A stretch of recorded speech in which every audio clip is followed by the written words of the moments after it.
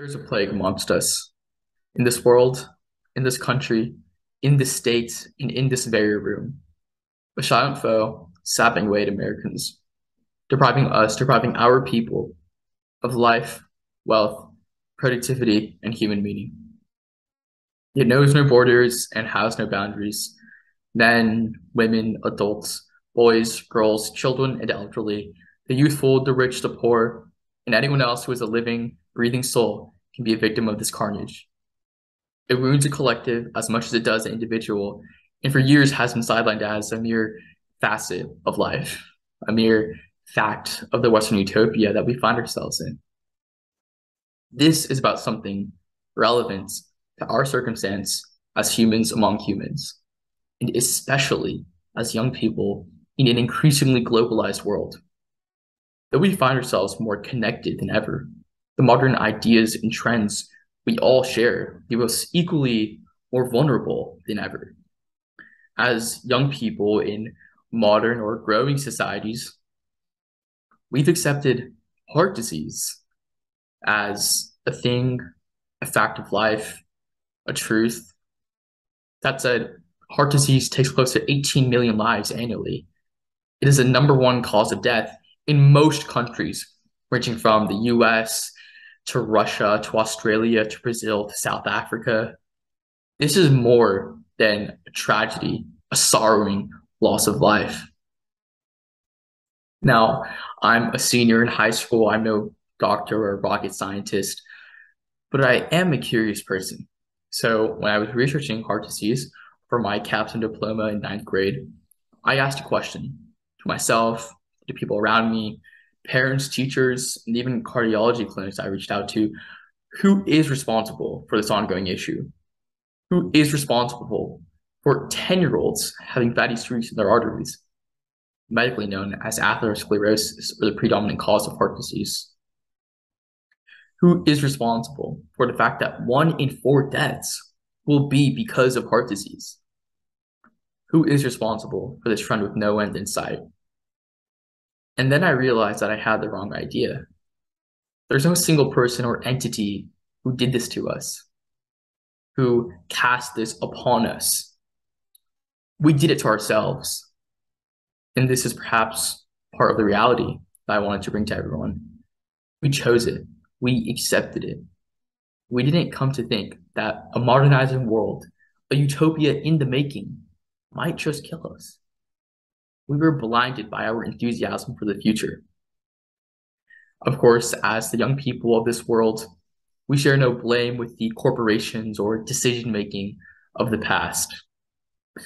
This isn't to say that it's our prerogative to point fingers, but it is and always has been our responsibility to save lives, to save ourselves, to save the people that we care about. So when people think of heart disease, they often think of poor lifestyle choices early on in one's life. But that is a conventional medical view, or as I like to call it, the useless view. The truth is, heart disease is a social issue. It drains the healthcare system, costing America, just one country in this whole equation, $1 billion every single day. The human value impact can't even be quantified. It robs families of their loved ones, and it impedes societal potential. This social issue, in many ways, does not originate in the individual as a medical condition, but it originates in society as a symptom of a lifestyle adopted en masse. And the most regrettable part, this didn't have to happen. It was entirely preventable. It is entirely preventable. However, our efforts thus far had been in vain. In the case of America, the traditional CDC approach of putting up posters about how people should exercise more doesn't solve the problem. The traditional approach of one being prescribed blood pressure medications to solve heart disease doesn't solve heart disease. It doesn't get to the root of the problem. I want you to imagine that society is a room, and in this room there are diseases, conditions, loss, heart disease, all of this trash, this ugliness. But instead of taking out the trash as the solution, one decides to suppress the problem by putting paintings on the wall and by putting flowers in the corner to distract from the ugliness. Does this solve the problem of the trash being there? No, right? It's still there. Similarly, our institutions have embellished the ugly room with seemingly beautiful plants and paintings, hoping that they would detract from the ugliness. The ugliness, heart disease, and the beautiful plants, medication. And look where we are now. And so let's try something new. Let me tell you what I've learned. Let me tell you how to prevent and maybe even cure this plague. Let me help you conceptualize the scope of what's really going on. Heart disease is more than just poor lifestyle choices, improper eating, inadequate exercise. It's a manifestation of a reality that we have chosen to ignore.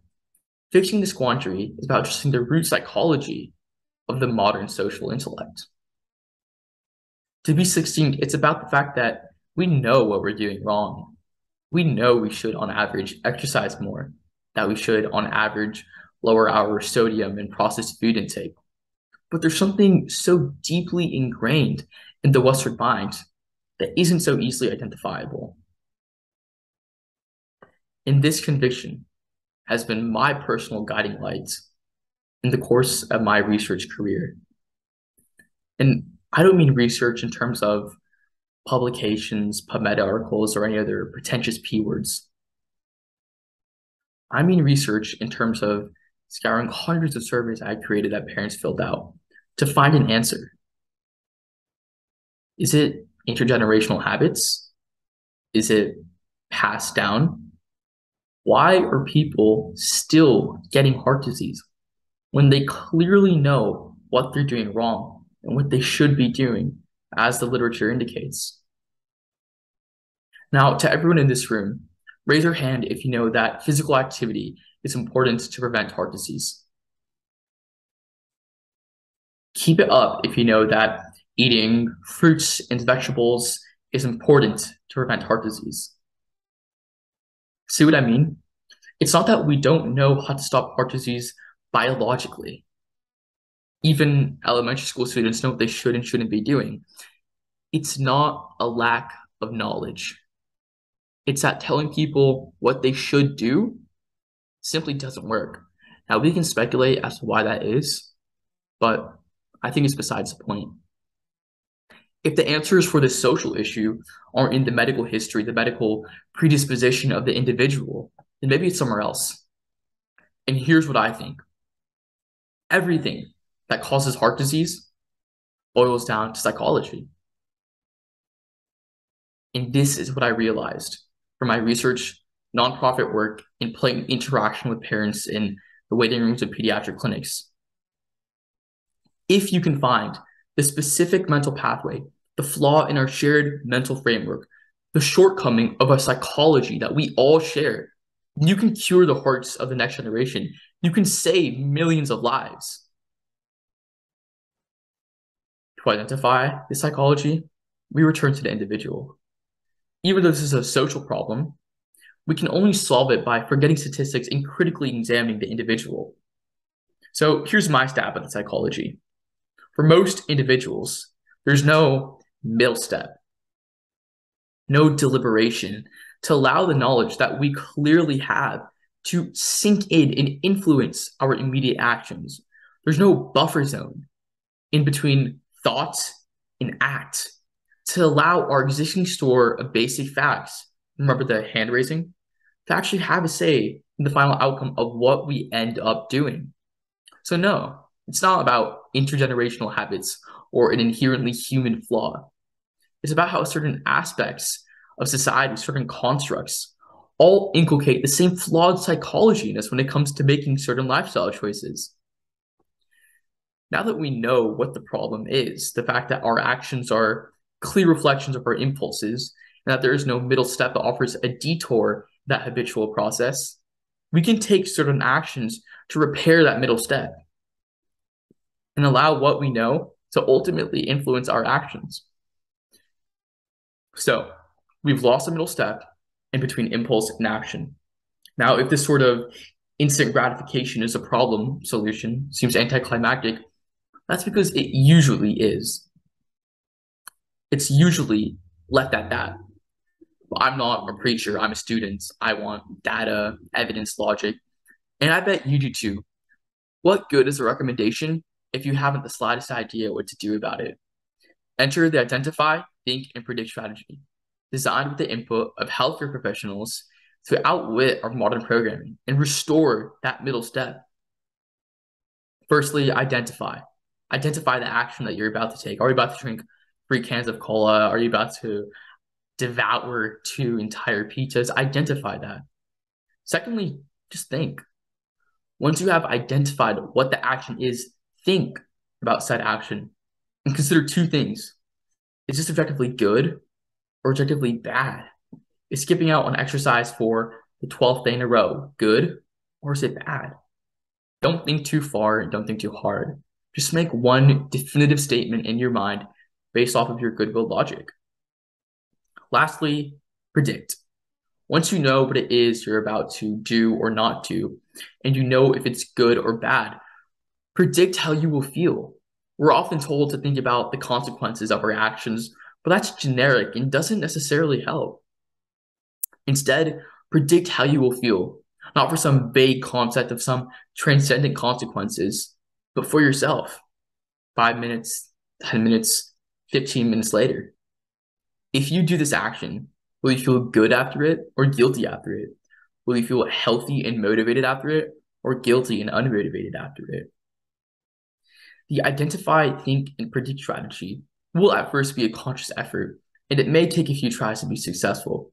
But over time, like all other things do, it will sink into the subconscious and become a natural part of the flow from impulse to action as a middle step, a detour. This simple strategy allows for what we know to sink in so that we're not blindly doing things without our full commitment of knowledge and intention. Of course, there are more nuanced ways of viewing the whole problem, but I do believe that being intentional is at the core. Of course, I don't want to be ignorant. There are other factors. There's congenital heart disease. Some people genuinely don't know what's right and what's wrong, what's good and what's bad for their body. I think that with respect to this, traditional programs of raising awareness and disseminating basic information to the public should still exist. There are also socioeconomic factors. Research in the field clearly indicates that some families purposely limit their food expenditure due to the high cost of certain foods, organic foods. This has a particular effect on marginalized communities. But I don't think that clashes with my fundamental point. If anything, it means we must advocate for programs and systemic changes that can build on a middle step psychology approach and allow people to have the same options. Now, when I refer to identify, think, predict, ITP as a strategy or a method, that was kind of a lie. It's far more than that. The truth is, ITP is a preliminary social experiment. We know what the psychology is because it can't be anything else. Operating under the alternative, the status quo, that heart disease is just another medical issue, is killing people as we speak. And now you have a solution. Identify, think, and predict. Give it a try. See if you are more intentional. And remember, that's how we were meant to be, intentional. I am more than ecstatic to see how this strategy pans out in both my research and hopefully in all of your lovely lives. But before I finish, remember, being intentional does far more than just save lives. It makes them beautiful. Thank you for your time.